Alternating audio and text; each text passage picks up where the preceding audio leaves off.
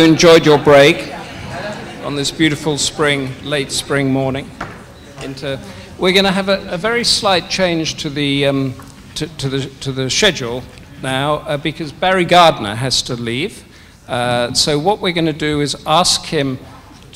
Where are you, Barry? Are you here? Oh, he's popped out. He's popped out. He'll be back in just a second.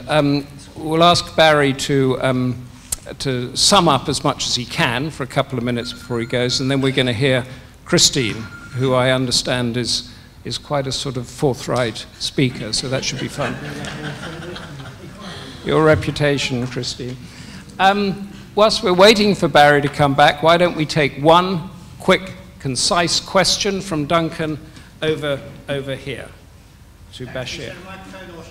Just shout it. Yeah, I mean, thank you, Duncan Bartlett, the editor of Asian Affairs magazine. You were talking, you said a very interesting phrase. You said the Americans like to talk to the people who make the decisions, and then you said that's why they're involved in the discussions with the Taliban.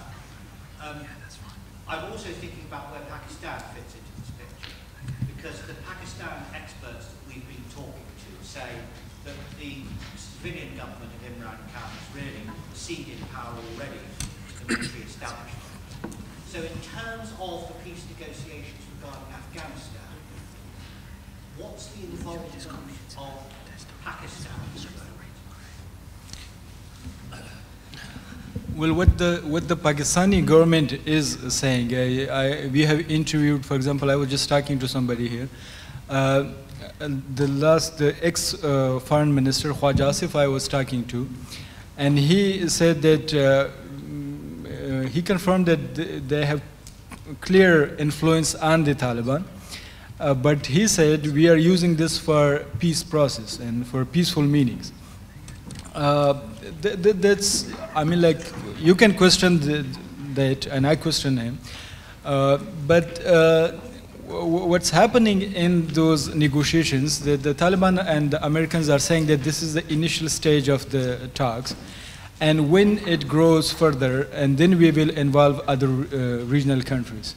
On the other hand, the Pakistani government is saying that they have facilitated these talks, so they are already involved in these talks. So you can say that, you know, Taliban are coming to these negotiation tables already.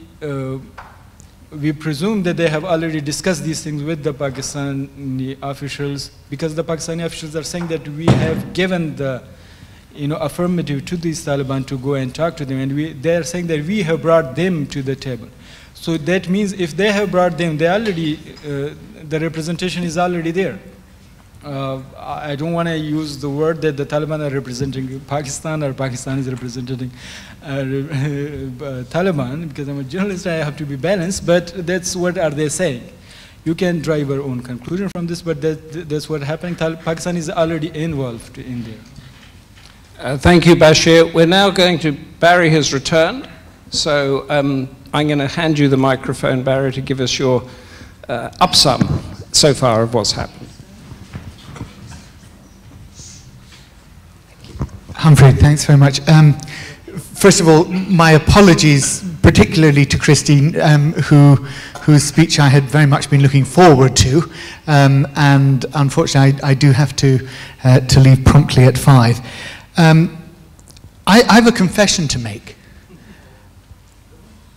I have understood probably less than 1/10 of what people are saying. You have made the problems I've been dealing with on Brexit sound very, very simple indeed.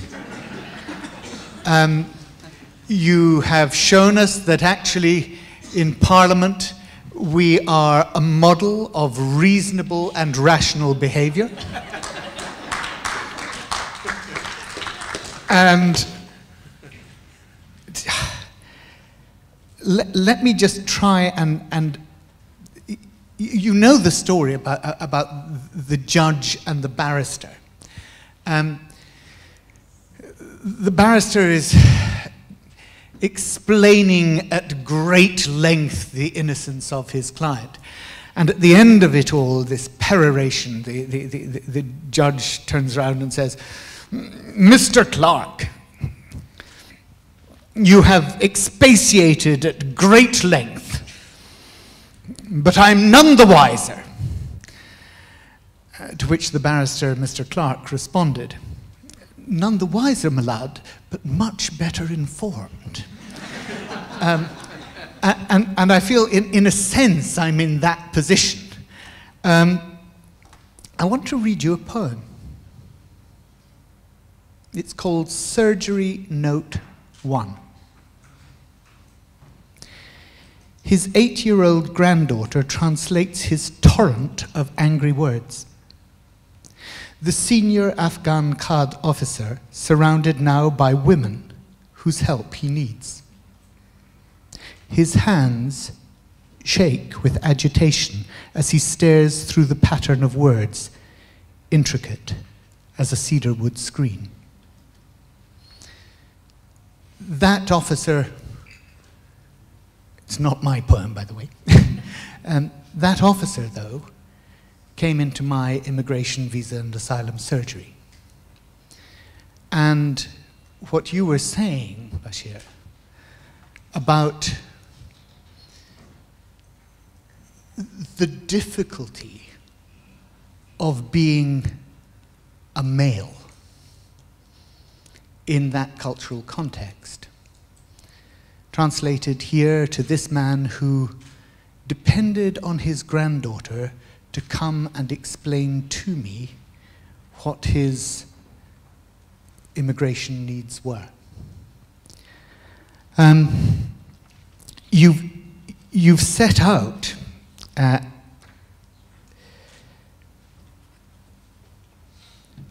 tremendous analysis over the course of this afternoon, the speakers, that really has told us, scratch history and you find geography. Scratch history and you find geography. Geography undergirds it all, and from the earlier sessions, Pakistan is obsessed with India. Your words, not mine. And should pay more attention to Iran. Pakistan's instability to spill over into Iran. These are the ideas that were coming through here about the nature of geography and the way in which your neighbors have such a profound influence on you.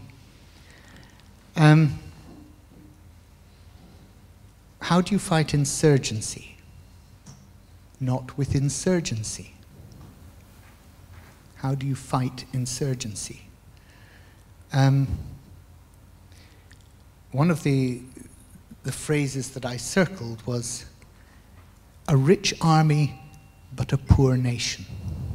A rich army but a poor nation. And you have to say, why? Why should the guardians of poverty be so rich? And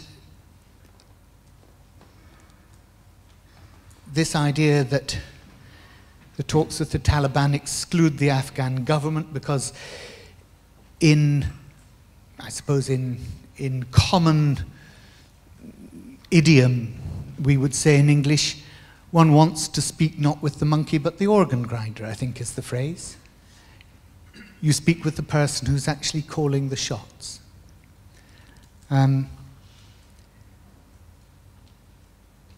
And there's this element of appearance and reality.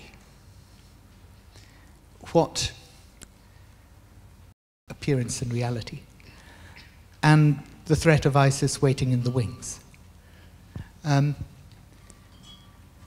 What I think I haven't heard today, I've heard lots of analysis. It's the solutions that we're lacking. And I know that the focus of, I think some of the analysis has been on the sources of funding and the need to cut those sources of funding from those who are perpetuating the terrorism. And of course, the sort of opposite or the counterpoint to that would appear to be that what one must do is take the funding away from there, but ensure that the cause of frustration, seriously, when I say I really feel I have not understood 90% of what people have been talking about. So I'm speaking as someone coming to this fresh. You're speaking as many of you people for whom this is lifelong. But then you have to understand that I represent most of the people looking at this situation. You have to bear with the sort of ignorance that I represent and understand how it looks from the outside. But the final thing, as I say, I would want to put into the conversation is really about the politics of identity. And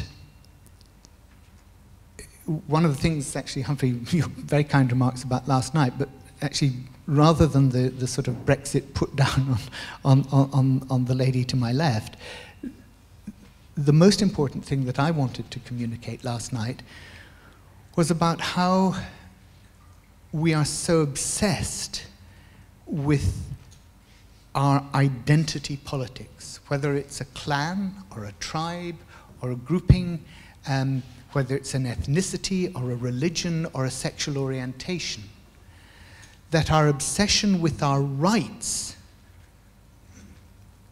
has, and asserting who we are, it seems to me, has got a priority over any sense of wider duties and obligations that we may have. And these are the very things that are destroying democratic debate and the possibility of pluralist society. And by pluralist, I'm not just talking about places like the UK or Europe, Western Europe. I mean any society where there are groups that have deeply held differences of what a good life consists of. And the trouble is we all have a different conception of what is a good life to lead, what is a virtuous life to lead. And if we're to live together, we have to be able to come into the public domain, the public institutions, and find our sense of our self-worth and our identity respected, reinforced.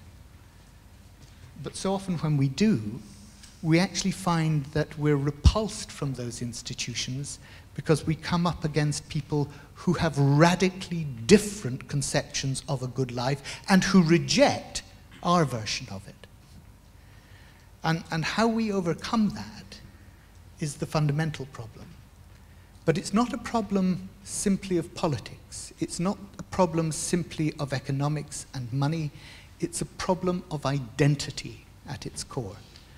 And with that, I'm now 7 minutes late for leaving, and I must depart. But thank you so much. I am none the wiser, but much better informed.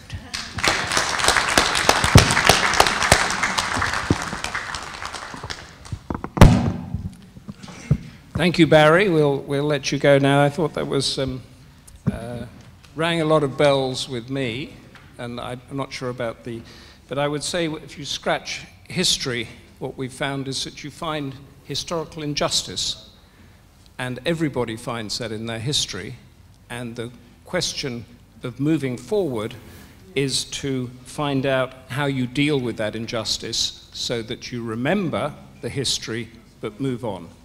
And those societies that can't do that are those we find that don't move on and remain poor. Now we're going to go on to Christine. And we're running a little late because we had a bit of a this and that. So Christine will run, and I think we'll go until we get thrown out or until something happens, but you've got a good, 15, 20 minutes, and then we'll do the Q&A, and then if people need to leave, just get up and go, and good luck. All right. I have to say, you all have a lot of patience. Hopefully this will come out, inshallah. Yeah, well, hold on.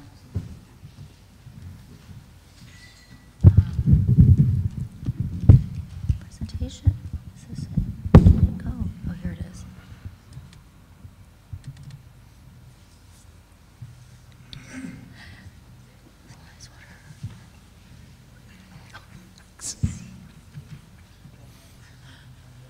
All right.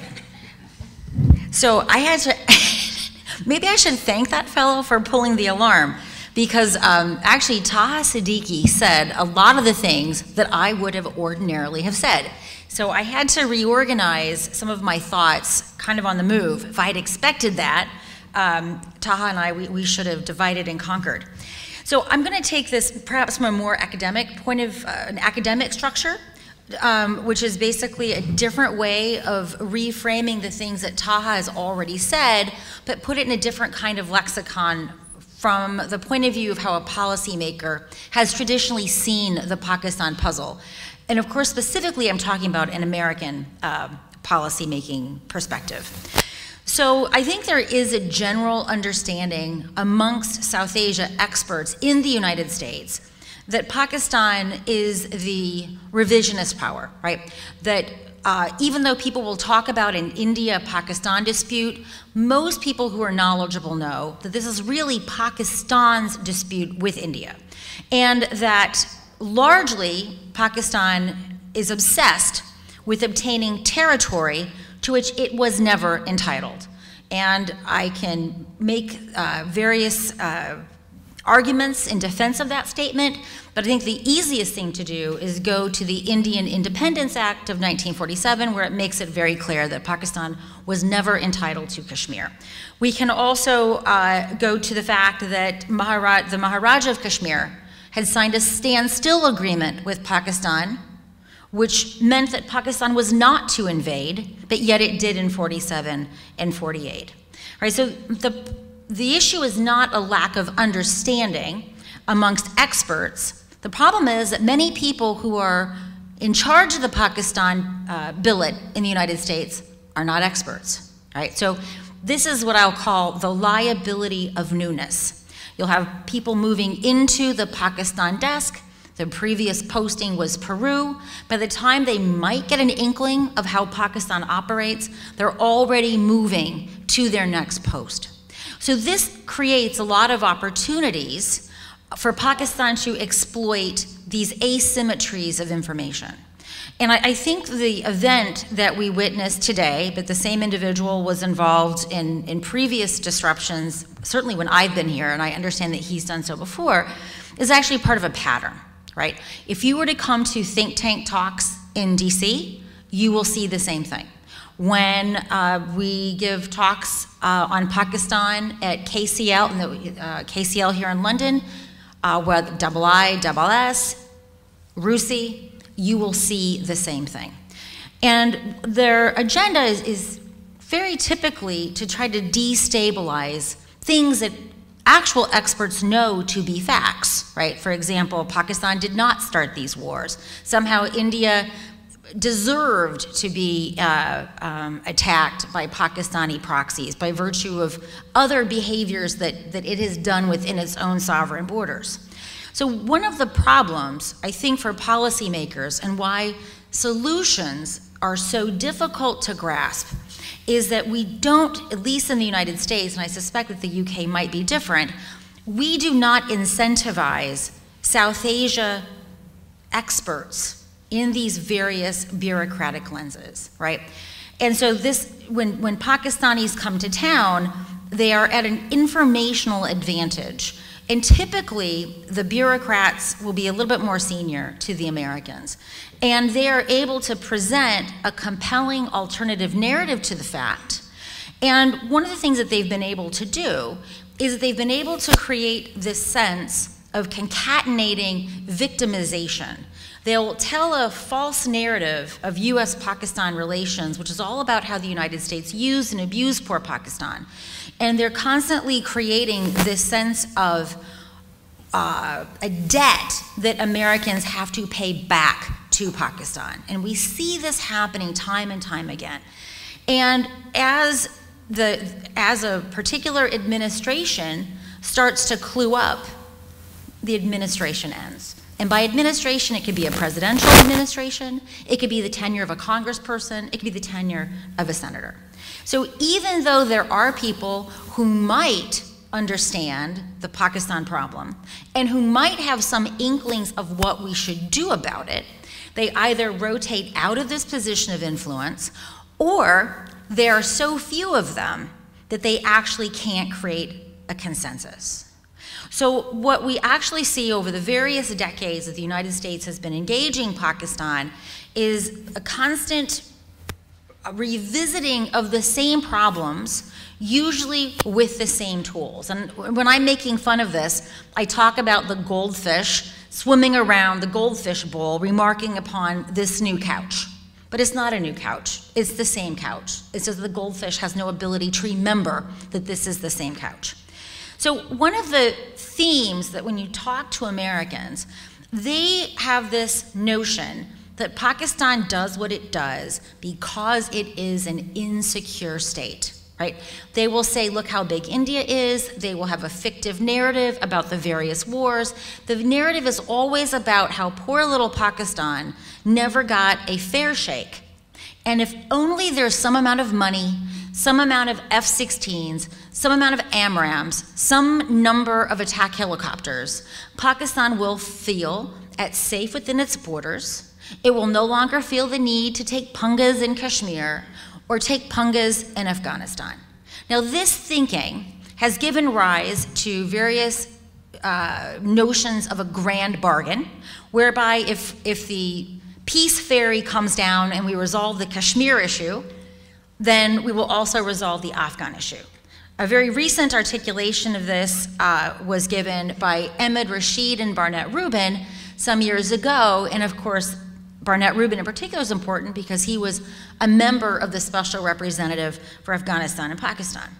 The tools that Pakistan has developed to prosecute its interests are pretty straightforward. It has an army that can't win a war. It has nuclear weapons it actually cannot use. And I'm very happy to walk you through the logic behind that assertion. So what Pakistan has developed to prosecute its interests in India and Afghanistan is using jihadis, but not always jihadis, by the way. The Pakistanis also supported the Sikh insurgency. They've also supported various insurgencies in the Northeast. But what has enabled Pakistan to engage in subconventional warfare with impunity is its nuclear umbrella. So it's not a coincidence that as Pakistan's nuclear arsenal has grown in sophistication and depth, so has its ability to prosecute ever more sanguinary and horrific attacks with India, because this umbrella is what gives Pakistan this unfettered sense of impunity and immunity, right? Because what the nuclear weapons do, it raises the price of any possible Indian countermeasure. Now, this has not been without costs, right? One of the things that I think Pakistan scholars see that's quite new in the last 15 years is that for the first time, Pakistan is countering genuine blowback from its policies in the guise of the Pakistani Taliban. Now, there are different stories about how the Pakistani Taliban came to be, and we might debate the nuances and the timelines, but what we can say, and I think all of us who have different narratives, we can say this: there would be no Pakistan Taliban if there were no Afghan Taliban, if there were no Jaish-e-Mohammed, if there were no Lashkar-e-Jhangvi. In other words, these are all actors that the state has either, in the case of the Taliban and Jaish-e-Mohammed, explicitly groomed and nurtured to kill outside of its borders, and which it has been ambivalent about, Lashkar-e-Jhangvi and Sip-e-Sabeh Pakistan, when they kill within its borders, right? So you would think, according to political scientists, and I'm not one, for better or for worse, that when a state is trying to prosecute a strategy and it cannot win, and that the tools that it's using to prosecute that strategy imperil various aspects of the state's viability itself, we would expect that state to change its behavior. But not in the case of Pakistan. Any Monty Python fans? It's the Black Knight. For those of you who don't get the reference, I apologize. Google it. When you see the Black Knight YouTube segment, you're like, I get it. Pakistan's the Black Knight, right? So, or if you're coming from my age in America, it's a weeble. It wobbles, but it doesn't fall down. And in fact, what Pakistan has done in recent years is it's not only doubled down on its geographical revisionism vis-a-vis India, it has located itself as the only country to resist India's rise. Now, suffice it to say, this is also not going to succeed, right? If Pakistan could not succeed in prosecuting more minimalist goals, it's not going to be any more successful in prosecuting wider goals as the power differential between these two states continues to expand. So what explains this puzzle? In fact, this was the puzzle that motivated me to write a whole book on the Pakistan Army. So this conventional wisdom that it's a security-seeking state, I argue in this book, is simply flawed. That we are better off understanding Pakistan is an ideological state. That when it talks about, when it prosecutes its interest in Kashmir, these interests are not based upon security considerations. And by the way, I'm happy to talk about the evidence for this. I reviewed 65 plus years of Pakistan military documents. They did not once mention Kashmir from the point of view of security. Most of us, we could come up with some ideas, right? Indus waters, that's kind of important. You think that might be an interest? No. When the Pakistan Army talked about Kashmir, it was always about ideology. And there's a famous political scientist in the United States who actually nails Pakistan, although Pakistan wasn't one of his case studies, and that is that Pakistan is an ideological state or a greedy state. Well, the problem is that policymakers will often confuse ideological states with security-seeking states. And that's when all things go very, very wrong. Because instead of buttressing the security of an insecure state, right, the misunderstanding of the problem to begin with, you are actually incentivizing the object of your policy to engage in more of the policies that you actually want to prevent in the first place, right? So let me put this, here's an example. We were, until this particular individual occupying the White House came to run and ruin my country, we were paying Pakistan coalition support funds. And we were paying them these monies so that they would go and kill terrorists. We were not paying them to not host terrorists or to be terrorist-free, right? So this was a little bit like my mother, and I figured this out when I was a kid. Every Saturday, she paid me a lot of money to clean my room. She never paid me to keep my room clean. To this day, my husband, if he were to meet my mother, who is now deceased, he would complain about this, because to this day, I must be incentivized to clean up my mess, right? So these are the kinds of misincentives that are created by policies that are foundationally rooted in a misunderstanding of the problem. So I can talk at length about some of the reasons why I think that Pakistan's revisionism is not tied to security concerns. And what I want to do, Taha already spoke about the instances that are the manifestations of these underlying concerns. But let me just try to give you a sense of what is behind the manifestations or the behaviors that we're witnessing. The first thing that I think is really important to understand is that the idea that what Pakistan is doing in Afghanistan is simply derivative of India is fundamentally flawed, right? The Pakistan-Afghanistan security competition goes back to independence when Afghanistan rejected Pakistan's admissions to the UN, but more importantly, it inherited this notion of strategic depth from the British, right?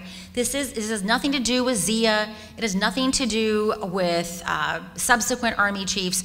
This is continuity from what the Pakistan Army learned when they inherited this security architecture from the British.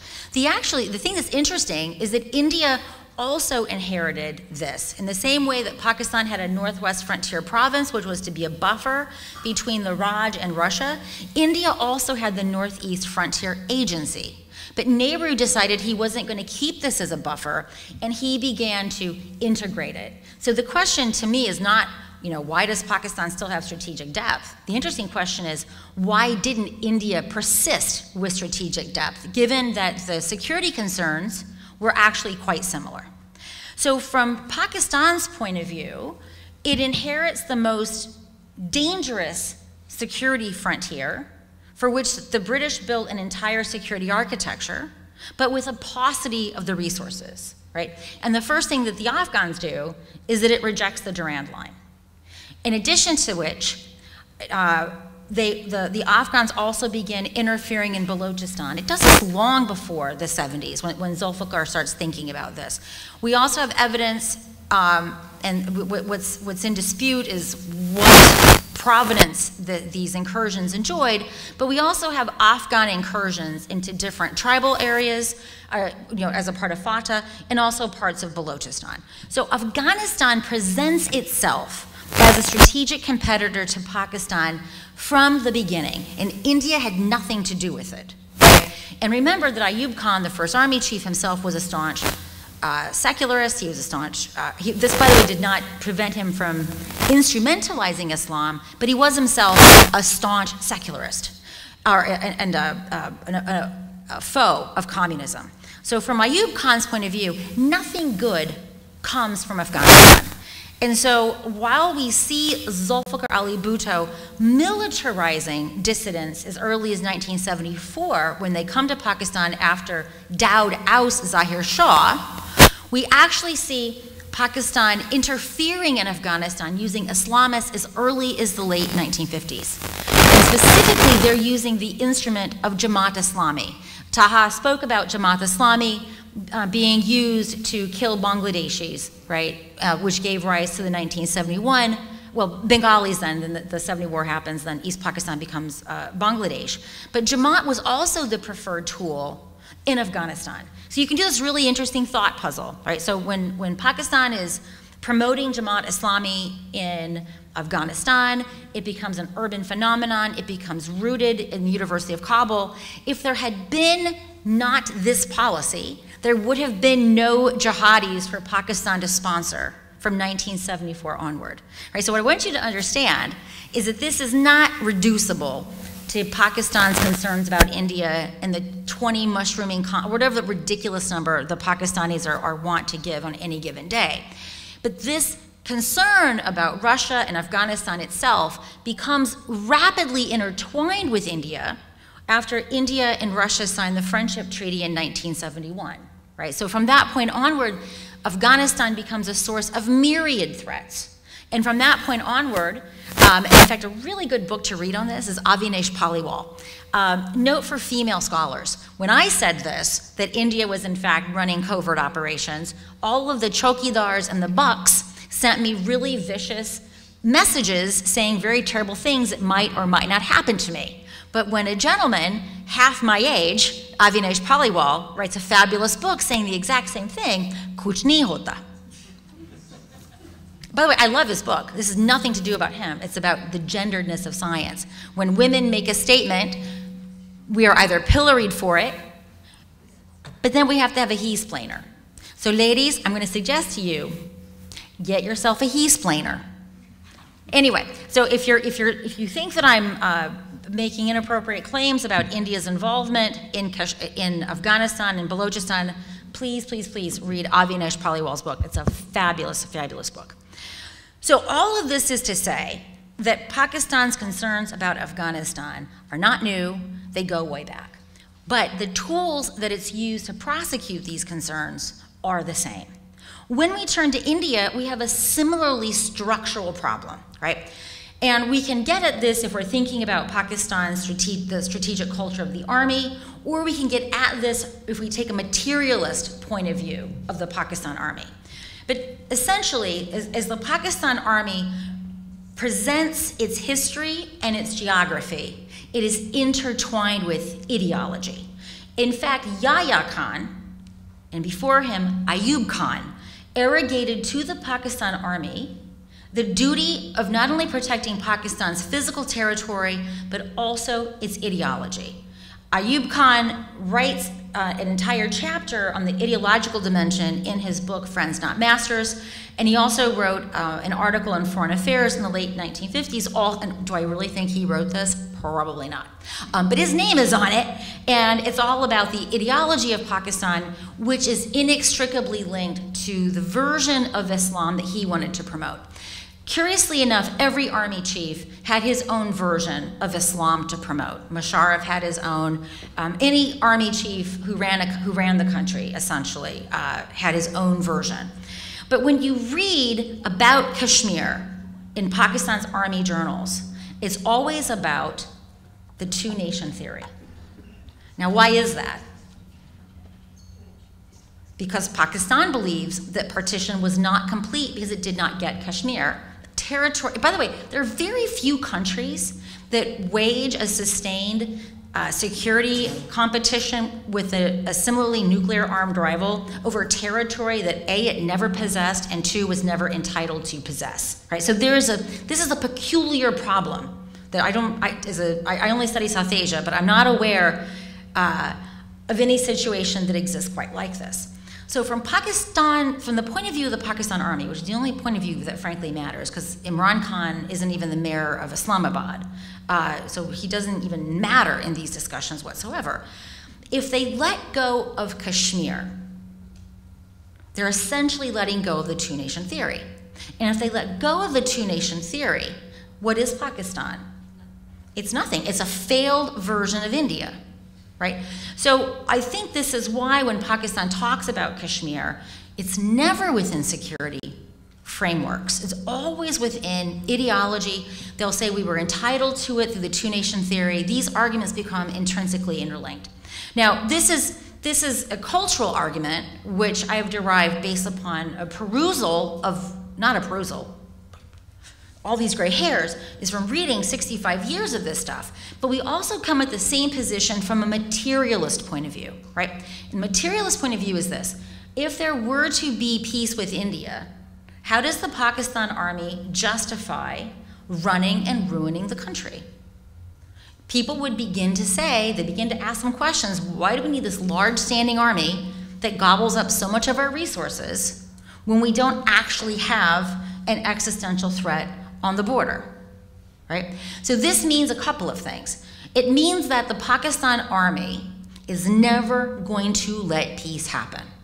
And if you were to think about this just for a minute, whenever India and Pakistan have seriously come close to some kind of rapprochement, something bad happens. The Lahore Declaration is probably the most prominent one, and what did the army do to tank it? It launched Kargil. But here's something else to think about. Everyone that says, oh, you know, India should talk to Pakistan. I don't think that. India should not talk to Pakistan at all. And I say this not because I'm a hawk, although some of you might think I am. It's because every time Modi walks down, you know, some mohalla with matching vests with his Pakistani counterpart, and they're reminiscing about something that they don't really care about, within 2 weeks there is a major terrorist attack in India. You can set your watch to it. So not only are these talks unproductive, they also impose opportunity costs, because India could be spending that diplomatic capital on other bilateral relationships that might be more fruitful and have a potential to resolve things that are resolvable, but they actually cause Indians to die, right? So I think I've got, what, 3 more minutes? 1 more minute? Oh, done. So here's basically our conundrum, right? Pakistan has a big problem. It remains committed to revisionism, and we can come at this either from a cultural argument or from a materialist argument, right? But it can't change maps with its army. It can start wars, but it can't win them. It has nuclear weapons it can't use. Its only tool is jihadists or other non-state actors, or terrorists, whatever your preferred nomenclature is, under its nuclear umbrella. India has a problem, and I'm happy to talk about Pulwama and the Bakwas over Balakot, because nothing has materially changed. India is unable to defeat the Pakistan army in the terms of a short-term war. Short-term war is necessary because of nuclear weapons. Long-term wars become very risky, become very dangerous. The possibility of things seriously going to a Jahannam in a handbasket increase dramatically, right? The international community has a problem because we don't even agree amongst ourselves whether Pakistan is or is not more dangerous than Iran. I would argue that it is, right? And there are certain actors like the person occupying the White House in Washington who thinks that Iran is more dangerous than Pakistan. Although by every measure of danger, Iran only aspires to be a Pakistan, right? Then we have the British, who, from my point of view, appeases the Pakistani state because you're very happy to have ISI inform the British government when British nationals go abroad and are very tolerant of this behavior. And then we have institutions like the EU that don't matter to Pakistan at all. And then we have other countries like China and Saudi Barbaria, because I'm sorry, you kill people with bone saws, you get that name. They should change the sword on their flag with a bone saw. And not only do they not agree that Pakistan is a problem, they have their own interest that undermines the behaviors and interests of those who do.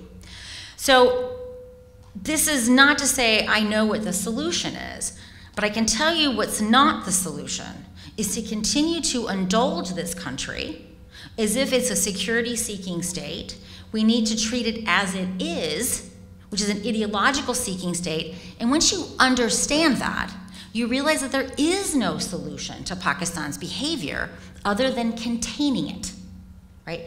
And we can have a very fruitful discussion about what containment means. But I will wrap up in this sentence.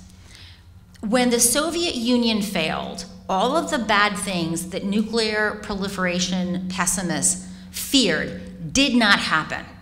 And the reason is we didn't, just because the problem set was hard, we didn't run away from it.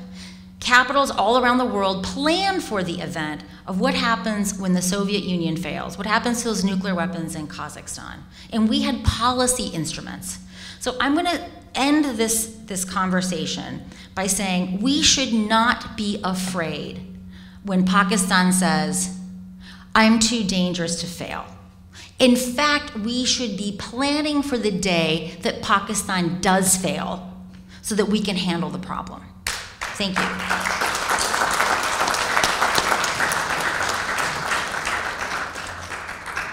Thank you, Christine, for your forthright analysis. That's forthright? Yeah, that's forthright. Forthright enough. We're going to go to questions straight off now because I've concluded from this, I don't know about you, that the conundrum in Pakistan needs to be contained, and that in Afghanistan is going to become a terrorist hub again because ISIS and Al-Qaeda and everybody's going to come back. So that's a pretty grim scenario that we've concluded from this. I've promised 3 people questions, mainly because we were hanging around outside a lot. So I'm going to give those 3 people questions. If you could keep it to a question and keep it short, then we'll try and get another batch in before we wrap up. Ladies first. Oh, hold on. Say who you are as well. Yeah, tell. So I'm Dr. Sarah Ashra from the Institute of Strategic Dialogue. I'm the Manager Research and Policy there. I also teach at the LSE. And I've been covering this area for a while. My question is for Bashir. Bashir, one of the things I'm involved with at the moment is sort of countering violent extremism. And one of the things that you mentioned, and I quite agree with it, is the need for having a DRAD program or de-radicalization program, but also reintegration program for returning fighters or reintegrating fighters that have been in this space, particularly in Afghanistan, but I would say AFPAC border areas. There are people who do want to come back into the fold of society, but don't actually know how to because they've been in this space for so long. Are there any, I don't know of any, I've been looking at this for a while, are there any existing de-radicalization programs in the region? And I don't just mean Afghanistan, but AFPAC because they're so interlinked. If not, how do we go about actually starting something like that? It just seems like the problem's so big. Where do we start doing that? Good question. Can we get the microphone over to this gentleman here? And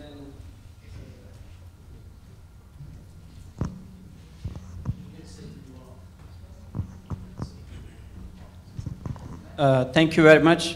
My name is Hakim Baloch, and I'm representative of Baloch National Movement, a political party struggling for the freedom of Balochistan.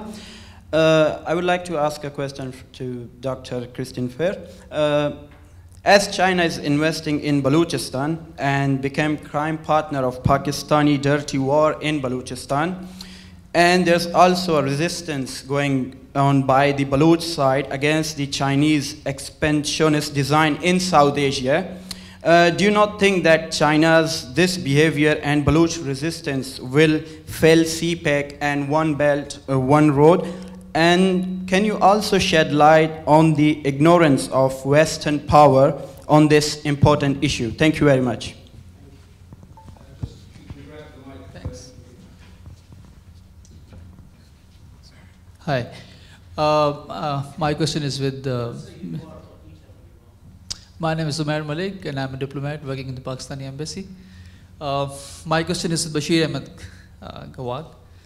You discussed about the Taliban, and you also mentioned about Khwaja Asif as well. Khwaja Asif is no more the foreign minister of Pakistan right now. He is in the opposition. So it would be more prudent to refer someone who is right now, representing the government. He was, okay. So are you referring to the Khwaja Asif as well? Okay, all right. Yeah. My question is that, in your opinion, what is the present, stature of ISIS within Afghanistan, and how do you particularly differentiate between ISIS in Afghanistan and ISIS, whatever it is in Syria, in the Levant? This is the question.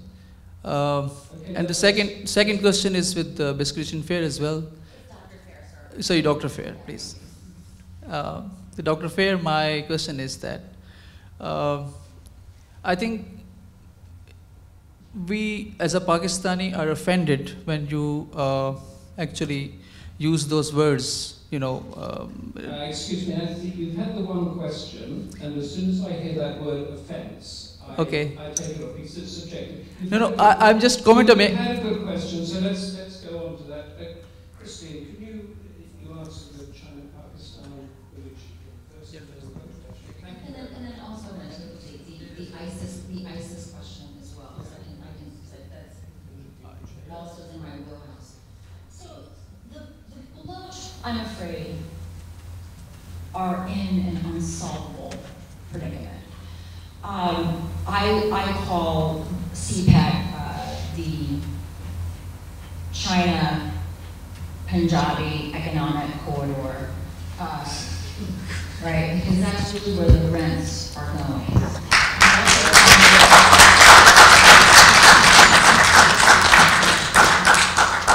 I also call it colonizing Pakistan to enrich China, right?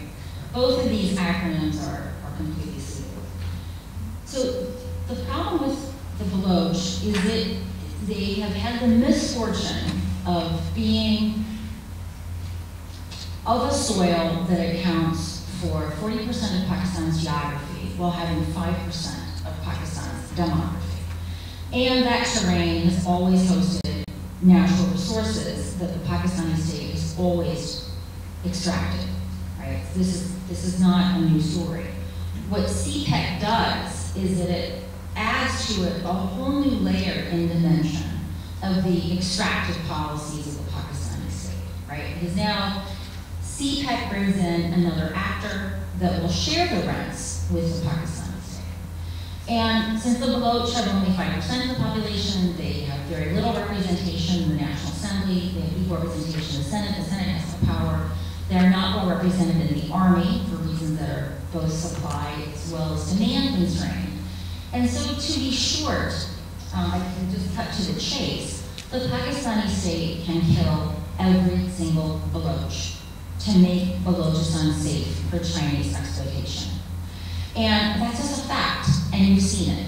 And the reason why I believe the Pakistanis authorized or missioned the Pulwama attack by Jaish was that the kind of mass killing that Pakistan has to do against the Baloch as well as the Pashtuns requires a neighbor which is absolutely frightening. No offense to Mr. Gandhi, he's just not that frightening, right? right? So the Pakistan army can get away with this when there's a strong foe next door. And this is tied, unfortunately, to your second question is, the international community understands that there is this Balochistan problem. But the international community, particularly in a post-9/11 world, is not sympathetic to people who try to change their situation through murder. And the Baloch have not helped themselves by murdering Punjabis, whom are often called settlers. Those Punjabis are being brought to Balochistan because of the fact that you need teachers and you need police, and the human capital of Baloch, for reasons which are historical, are simply not there, right? So when the Baloch pull off a bunch of naval men from a bus and kill them, they're not going to get any friends.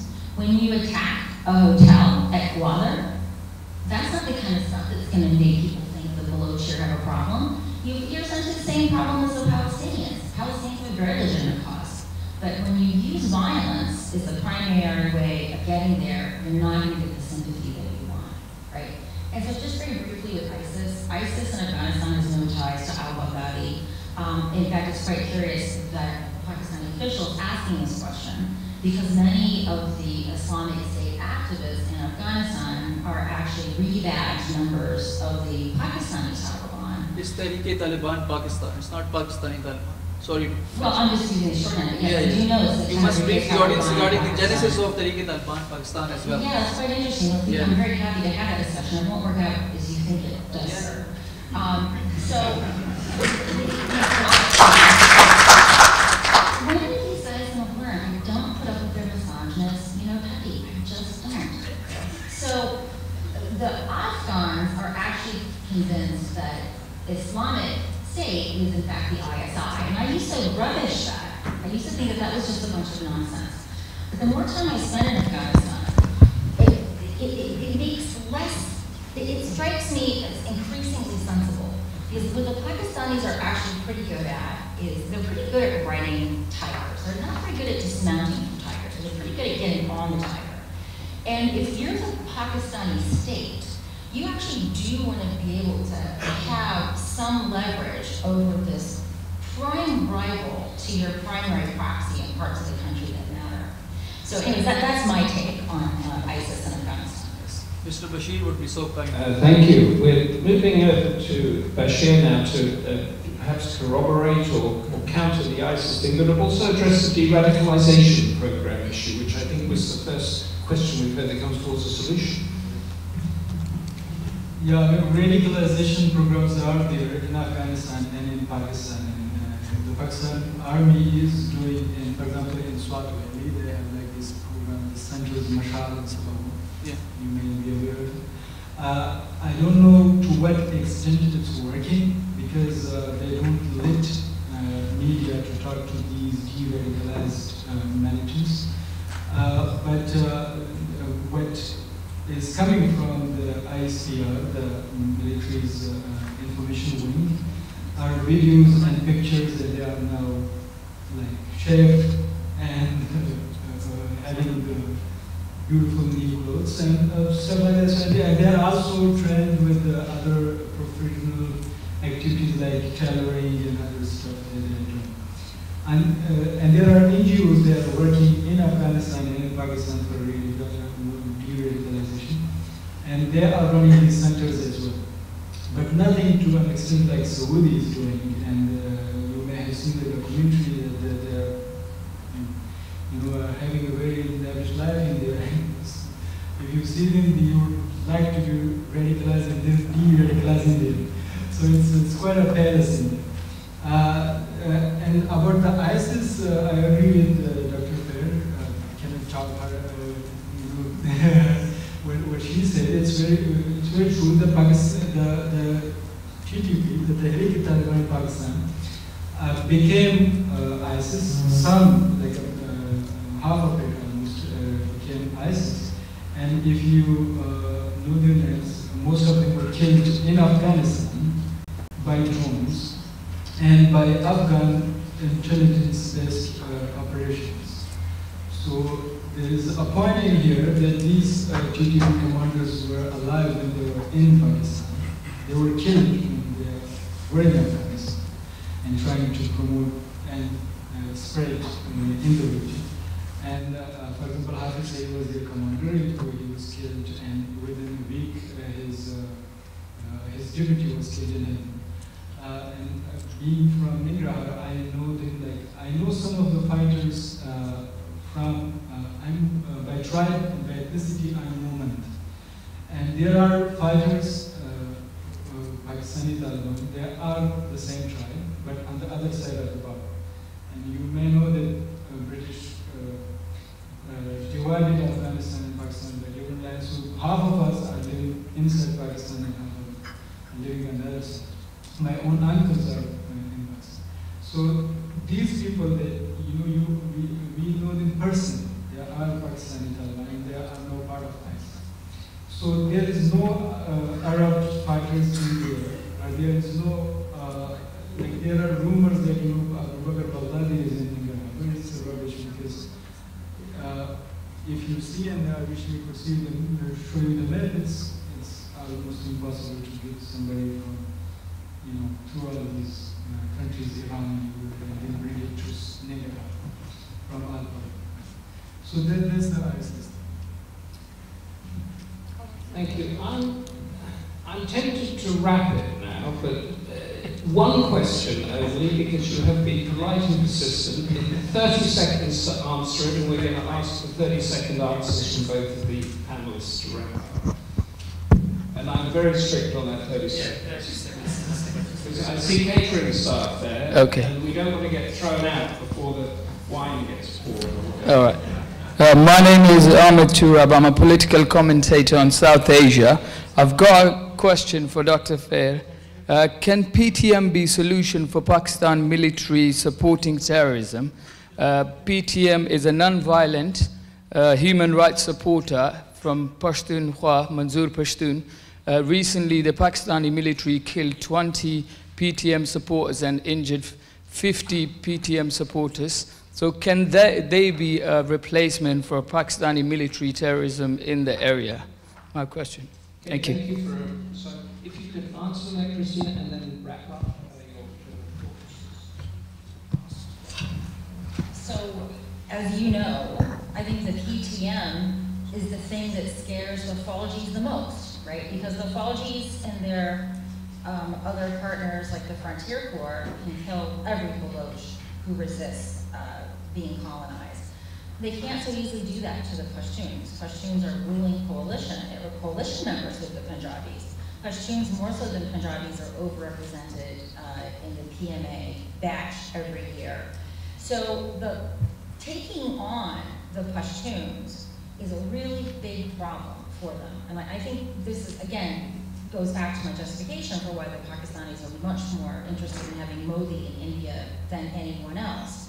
So whether or not they can be an alternative, you and I both know the Pakistan Fallujah does not want an alternative. And the PTM poses the biggest threat to the Fallujah because the PTM figured out their roots. Going back to my comments about coalition support funds, Pashtuns figured out that they were being killed so that the Pakistanis can get the check, right? And you can't, it's worth saying here to an audience that knows Urdu, ye jo dashak gardi hai, iske piche vardi hai.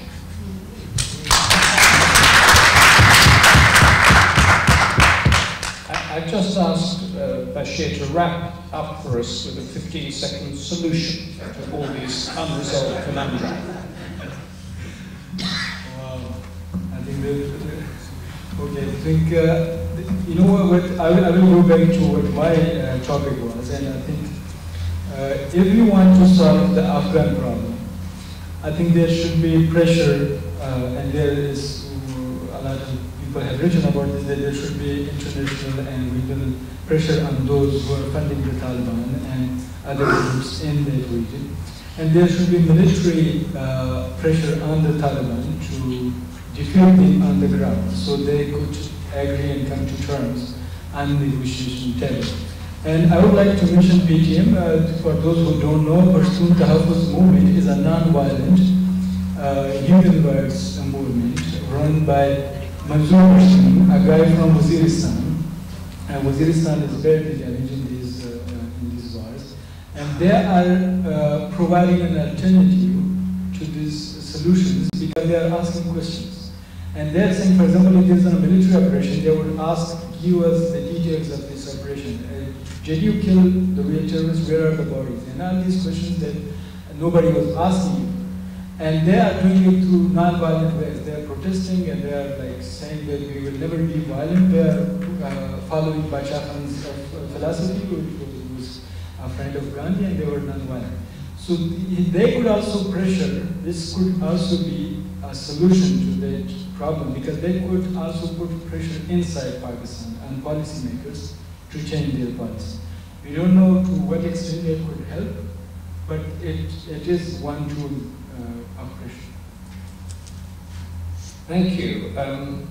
So I think the conclusion is one that stretches around the world, is that if you are going to solve these conflicts, it's through civil society, which is what you were talking about in a very specific area coming up, and in Barry Gardiner's phrase, make it more understandable to the Western community, so that we don't go away not really knowing the big issues that are happening there. We don't have the bandwidth to get inside this group and that group and what they believe in. I would like to, before we break up, just thank very much Ajit and the whole of the Democracy Forum team for laying on what was a very difficult...